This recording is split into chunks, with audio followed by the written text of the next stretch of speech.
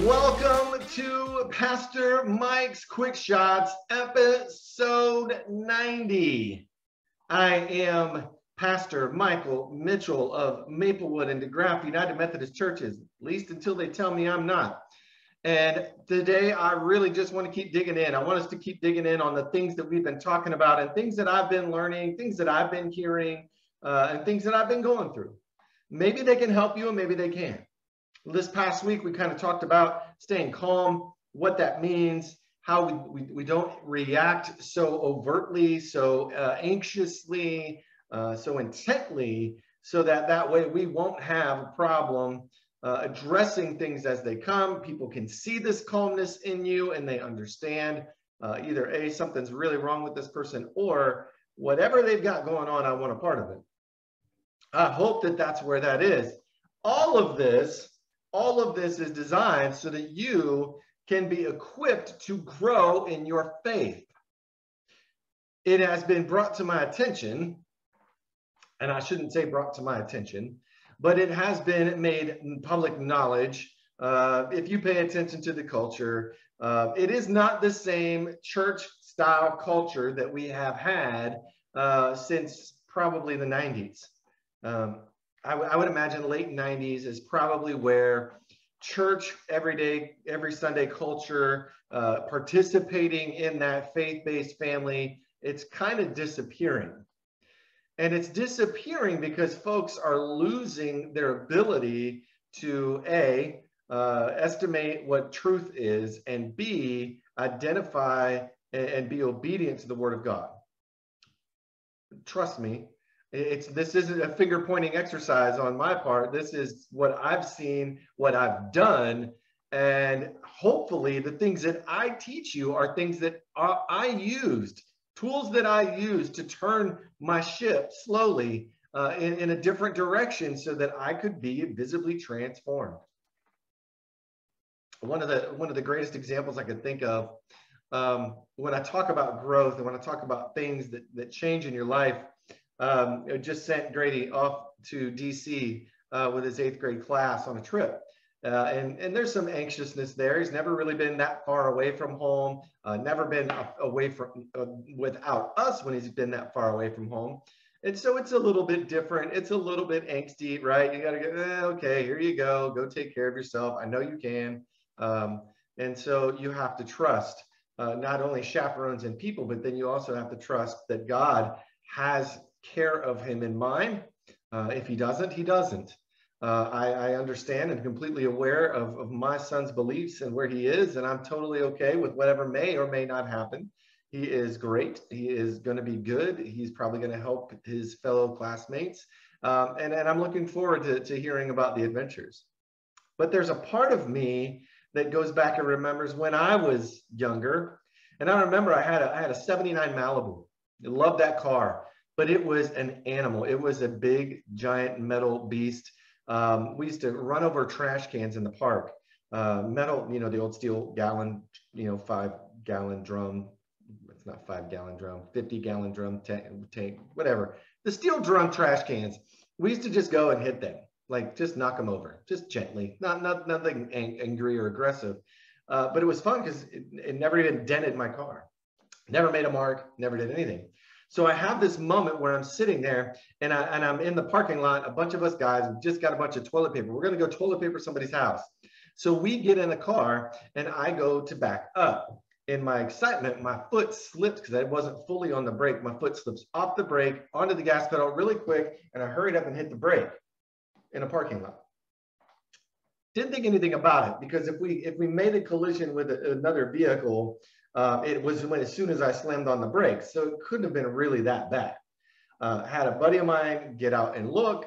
Is there damage? Do I need to stay? Of course, don't trust your friends with your future in their hands. So he gets out, looks, says, you're good.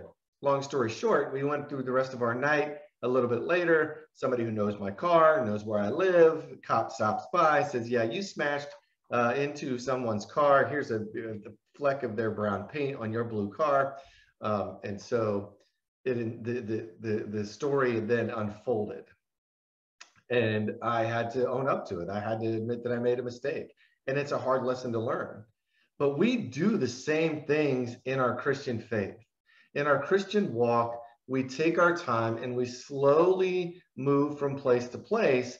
And we have to make mistakes. We have to grow. But the one thing that we can't stop doing is trusting God and trying to obey, trying to be obedient to the word. And if we don't know the word, we've got to get in it. But otherwise, we've got to walk. And that means walking in Christ. And that means walking in the steps that he showed us that we can walk in. We can. We have the ability. That's whether or not we believe him or whether or not we've allowed the world to overcome us. And so therefore, turning our mindset into something that looks more like the world, less like scriptural holiness. So with that in mind, our growth process happens. And I love the way I'm currently in a devotional from C3 SID or C3 SYD. It stands for Christian City Church, Sydney, Australia. It's a great YouVersion devotional plan. If you want it, a church in motion. This part that I found was really great, and I want you to hear this. Growth happens step by step. And here in second chapter of Colossians, Paul is earnestly encapsulating for the church what these steps look like. Here we see that having received Jesus Christ as Lord, the next step is to walk in him. What does walking in him look like? And how can we apply that to our lives today? What does walking in him look like? And how can we apply it? Well, if you go to the part that they're actually referencing, it is actually, Colossians is completely incredible. If you want to find out if your church is what Jesus wants them to be, and you're being somebody that Jesus wants you to be, go to the book of Colossians. Read what Paul has to write to the church in Colossus. This is epically everything that we need to survive as a church and to be as a people, as Christians. Colossians chapter 2, verses 6 through 7. And now, just as you accepted Jesus Christ as your Lord, you must continue to follow him. Let your roots grow down into him, and let your lives be built on him. Then your faith will grow strong in the truth you were taught, and you will overflow with thankfulness. It's intriguing, but walking in Christ means that we are walking not on our own, but with the power of Christ with us. We get that power through the Holy Spirit that's here right now. This is not an easy thing to do. Discipline is not easy. Discipline is hard, but yet it reaps the benefits of a good life. To go further on into the study, they give us a little bit of that definition of what in means. You know me, I'm a sucker for definitions. So Church in Motion, C3 SID says it this way. In, surrounded by, in the company of, intricately connected, submerged. Walking in Jesus looks like walking in his company, in his presence daily. What Paul is conveying here is the intimate relationship we begin to cultivate with Jesus once we welcome him into our lives. One of the things that I struggle with is current culture. You might call them millennials, you might call them Gen Zs, some of the new, fresher kids to me, which means I'm probably a Gen Xer, but some of the fresher things, there's not so much a responsibility to church as there is that younger people can find their identity in a church. They can find their identity as a greeter, as somebody who works in the tech team, as somebody who performs with a guitar, as somebody who leads a small group of people that are just now questioning their faith. These identity points play more importantly to people who are looking to find out who they are. And who we are is a bunch of people who are all broken, who have all fallen away from God's grace. And yet God does not condemn us, but yet calls us back into this family of believers called the church. in which we share with each other, we bear with each other's burdens, we help each other, we hold each other up, and we do this life together. And that's done not in our own strength, but by the Holy Spirit. See, the Holy Spirit, which if you attend this weekend, you'll find out what Pentecost and how the Holy Spirit comes and what it means for us. But we are talking about a relationship that's constantly in flux and constantly changing. And so when we look at this, we can see that because of what Christ has done, we're not condemned, but he gives us this power of life-giving spirit that is with us and that helps us. In Romans chapter 8, verses 1 and 2, it says this: "So now there is no condemnation for those who belong to Christ Jesus. And because you belong to him, the power of the life-giving spirit has freed you from the power of sin that leads to death." Now there is sin, there is death, there is heaven, there is hell, none of which are currently here, all of which is completely to become someday, which is hard for us to grasp. But yet in the midst of this, this is where the Spirit guides us. This is where the Holy Spirit, when we are willing to hear it, unveils truth. There's a different, let me cover this real quick. I know this video is going to be long, but there is a difference between Christianity and other religions. Other religions and other deities believe that there are tasks and things you must accomplish and things you must do in order to achieve enlightenment, in order to achieve reincarnation, in order to achieve one with the spirits of the world. There are things that you have to do. Only in Christianity did those who believed in the one creator God decide that this man who said he was the Messiah, who performed miracles, it's proven that he existed. It's proven that he did the things he did. How can we simply accept that's who he is and allow the Holy Spirit to come in and transform us? It's never a forced issue. It's never a you have to. Nowhere within that doctrine. If you're living by a doctrine of you better get saved, you're living by the wrong doctrine. You're missing the God of the epistles, I will say, because you got to read all of Paul's letters, and you got to read 1 Peter, and you got to read 1 John, and you got to read the book of Revelations to understand that there is a growth process. Excuse me. There's a growth process happening within you.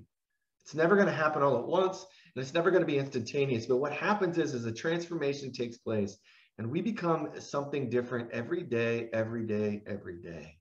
Sometimes we regress, and then we got to take those steps back forward again. All of that is done by the power of the Holy Spirit. It's not by my choices. It's not by my hands. It's not by my strength. It's by the Holy Spirit. Another study I got into. I love A.W. Tozer. One of my I love reading anything that he's written. I love the things that he's put out there. Great theologian, great human being. He wrote some things that somebody has put together. Moody Publishing, I think, put these together on the Holy Spirit. So it's A.W. Tozer's take on the Holy Spirit. And this is what he says.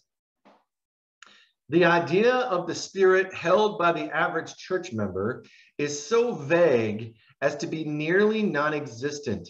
When he thinks of the matter at all, he is likely to try to imagine a nebulous substance like a wisp of invisible smoke, which is said to be present in churches and to hover over good people when they are dying. Does that not sound like what? Yeah, that was probably me 10, 15 years ago. I even thought I was a church-going Christian who had just backslid, right? That was probably what I was thinking. That's probably what my thought process was. But if we're obedient, we choose to grow. We choose to stay in touch with this God. We learn and we learn and we learn. We realize the Holy Spirit is a person. He just can't be seen like God, but he can be felt. He can lead you places. He can heal, and he can give you power and you strength to make the right decisions in your life. Friends, I'm not sure where you are on your walk. I say this every week. Every one of us is different, and you're going to have a different take on this than somebody else. But I hope that what you've gotten today is that the Holy Spirit is alive and at work, and you can make choices every day to see him, to grow with him, to allow him a place and a space in your life. Friends, if you don't have anything going on Sunday morning, we're going to celebrate Pentecost on Sunday morning. Pentecost being the day when the Holy Spirit that Jesus said he was going to send back, as he ascended to heaven, he said, I'm going to send back the Holy Spirit, the advocate of my God, and he's going to help you, and he's going to give you power to do greater things than I did. This Holy Spirit's here. It's available to us, and it's time for us to prove it. It's time for us to get involved, get deep, start taking our responsibility for our own actions, and be a member of this Christianity that could still change the world. I hope that you'll join us. We're going to prove it. That's the new series coming out for the month of June. We're going to start with Pentecost. How did those disciples get that Holy Spirit and then go do something with it? What kept them from just sitting around going, okay, great, now this Holy Spirit's here, now what? What changed? They had to prove it. I hope you'll join us. Maplewood at 9, DeGraff at 10:30. You're always welcome. You can even right here online find us live on Facebook Sunday mornings, Monday mornings. If it's not a holiday, you'll get up on YouTube and be able to find the message there. And I hope that you'll join us in one way or another. You're always welcome in any of those formats. Friends, would you join me in this closing prayer? Lord, grant that I may not resist or doubt and therefore grieve your Holy Spirit.